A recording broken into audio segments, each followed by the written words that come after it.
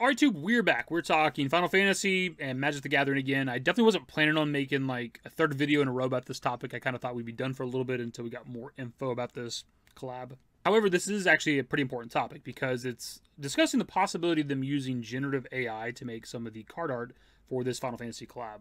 Apparently is a thing when it comes to Magic the Gathering. I've seen people talking about this on social media, looked into it, and there's articles from earlier this year, I think in January, of surrounding this topic, but also we had Wizards of the Coast themselves, who of course create Magic the Gathering, put out a statement around the topic as well. Before we really even dive into the topic of discussion here, this does seem to be a thing that has existed in the Magic the Gathering space, I suppose. Which does suck, because, I did grow up playing Magic the Gathering. I haven't really been in the scene for like 20 years at this point or so, but I remember like one of my favorite things about it was the artwork, and there's artwork that's great across all the different like colors of Magic, but I remember specifically like the Black Mana stuff. Like, that was always like some of the sickest artwork, some of the craziest shit you've ever seen. That was all, made by actual artists back in the day, and there was no such thing as like AI like we have these days. This is all something that somebody like, either drew themselves or I guess maybe made on a computer, however the fuck they did it back then. For me, that's very disappointing to hear for a card game that I used to very, very much love, but also something I'm trying to maybe get back into with this Final Fantasy stuff if I'm going to be buying cards that didn't really have any like heart or effort put behind them, if they're using like AI tools to just auto-generate shit and then touch it up from there or whatever. Obviously, just the idea of using AI in general is just widely panned by most people because of just some of the things, like whether it's stealing from other people's art or just maybe the laziness of it. So where I first seen this controversy was this tweet from yesterday from Jeriafterdark that says, "The Sephiroth looks like AI. The part where the katana meets the guard is strange. His belt buckle doesn't feature the feather motifs. There's also a random buckle on his cross straps. There's some stray distortions in the hair strands on the right. His buckles are wrong." Now, before we further dive into this, because they have another tweet where they put out like an image of like the Magic the Gathering Sephiroth art and kind of compare it to like the remake Rebirth character model and stuff like that. This is a different artist interpretation of Sephiroth, right? Putting aside the AI discussion for a second, it doesn't have to be like super, super accurate. It's definitely based off of that. If this was like handmade by somebody or whatever, it's definitely based off like the remake Rebirth character model, but it doesn't need to be 100% accurate, right? It's not Tetsuya Nomura making a Magic the Gathering card art for Sephiroth or whatever. It's very possible that if this person was doing a Sephiroth art based off the remake Rebirth character model for Sephiroth, they could put their own spin on it where things don't add up entirely, or at least doesn't 100% match. This because like a good portion of the things they talk about in their image is comparing like character models, like what he looks like in Remake and Rebirth versus this card art and how this is different or this isn't there or whatever. And I don't think it necessarily matters because it could just be artist interpretation. That's not to say that there was an AI used, because there's a decent chance there was, because there is definitely some things off about this image, and actually a couple of the other images too. They also followed up that tweet we just read with, "That's really disappointing for Magic the Gathering. Also, that Moogle is somehow scarier than the FF7 Rebirth Moogles." Which I personally thought was kind of weird, because this is just what Moogles kind of look like, especially with Creative Studio 3, which is, Yoshi P's team for, Final Fantasy 14 and also Final Fantasy 16. So anyways, the other tweet says, "Wizards of the Coast is known to use generative AI now, but I'd hoped it wouldn't be allowed for a Square Enix collab, especially for someone as iconic as Sephiroth. It's clear the artists use generative AI in their workflow. The details are just off. Generative AI tends to mess up the details as below." So I guess we can just kind of start in the top left corner. They're kind of comparing the background of the Magic the Gathering art versus Aerith Death Scene in Rebirth, and they, for one, call it the Forbidden City, which I don't think I've ever heard it called. A lot of stuff in Final Fantasy VII does have multiple names. In this case, it's the City of the Ancients, or the Forgotten Capital, or the Forgotten City. I've just never personally heard anybody call it the Forbidden City. They point out that the background of the card art is pretty much like a generic cave or whatever, but with like the Aerith Death Scene, there's like intricate architecture, of course, at the water altar. But this kind of goes back to what I mentioned previously about kind of artist interpretation, is that this is just an image of Sephiroth doing Hell's Gate. That's the attack that he used when he killed Aerith, of course, but there's nothing saying that the card art is Aerith's death moment, right? It's just Sephiroth doing that attack. It's an attack he has, I think, in both like fights you have in like Remake and Rebirth, where you fight like human Sephiroth, right? It's just an attack he does. It's an attack he does in like Smash Brothers, right? It's an attack he does in like a lot of the games that he's a part of. It's no different than like, Cloud having Braver or something, right? It's just an attack in his arsenal. And while you may not necessarily be in a cave, I suppose, when it comes to the Aerith Death Scene, you do walk down a spiral staircase down into the earth, essentially, into whatever this castle thing is, where the water altar is that Aerith dies at. I suppose things are maybe a bit different when it comes to Rebirth, because we go through like a fucking portal to get here. Who knows exactly where we are and what we are? What is this place? Who knows exactly? We don't really get a lot of answers. It doesn't necessarily matter. I don't think the background is that important. I just want to point out that like you are you're in the earth, at least with the original FF7, maybe Rebirth as well. If you look at like the Rebirth scene too in the background, like it does look like you're in like a rocky location, like in the further distance, not the immediate area. Obviously you're walking on like intricate architecture and shit. But again, there's nothing saying that the artwork is meant to be Aerith's death scene anyways. This next thing they point out is kind of interesting, where the different belt buckles here, they say FF7 Rebirth buckle is his wing, his waist has one buckle per side, not one belt like in the image. So what they point out here is, for one, obviously the belt buckle is very, very different. If you look at the Magic image, there's like a blue orb in the middle, which obviously isn't there on like his remake Rebirth character model. That is a little bit weird, and you don't see like the wing kind of feather motif that they mention. But also around like the Magic Sephiroth waist is just like a regular belt, and there's like actually no buckles at all when it comes to the coat that they're wearing. And look, I don't want to write every single thing off in this video to artist interpretation, but it is kind of a meme and has been for a very long time that Nomura uses way too many belts, buckles, zippers, things like that, right? So if this person was trying to do like their version of Sephiroth, they might have forgone all those ridiculous fucking buckles that are going down his like trench coat or whatever it is that he wears, right? And just went for like just a regular looking coat with like a belt around the waist. It's possible. As for like the blue orb inside the belt buckle, I don't know exactly what that is. That is very, very weird. It's very, very different. I don't know what that could be. Even if that was an artist interpretation, what is it meant to be? But also something I want to point out because of their like zoom in and kind of crop of the belt buckle is how this looks fucking weird. Like you do have these like side pieces coming off like the remake Sephiroth belt buckle, but like what is this jagged ass thing? When you really zoom in on this, it definitely does look kind of AI. You also have like this like almost squared off piece right here. It's like a straight line and then it goes into a circle. I think once you take like a really good look at that belt buckle, especially when you zoom in on it and kind of compare it side by side with like what his buckle is supposed to look like, there is something off. There's weird shapes and edges and things that just don't really make a lot of sense.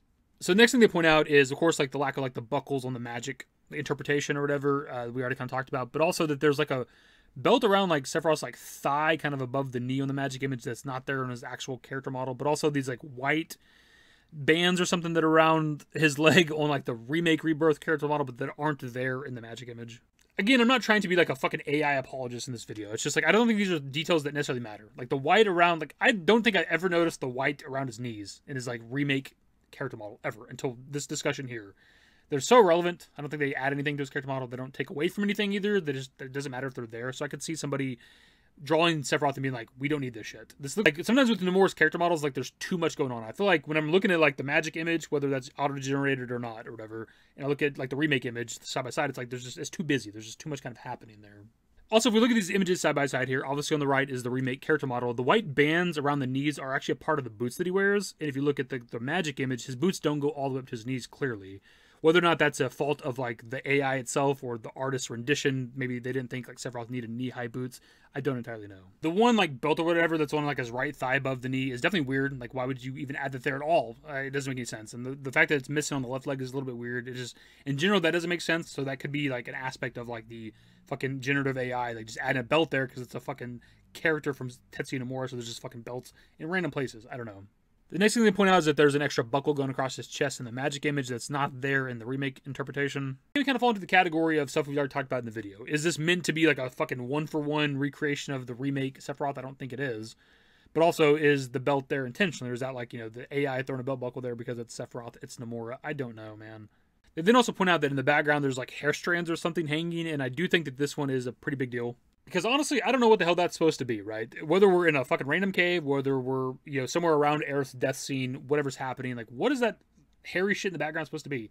If this is just a random ass cave, like, what is that, cobwebs? Like, it almost does feel like somebody like auto-generated a picture of Sephiroth. Maybe they even typed in, like, as one of the prompts, like, white hair or something, and like the generative AI threw like white hair in the background randomly because AI fucking sucks sometimes.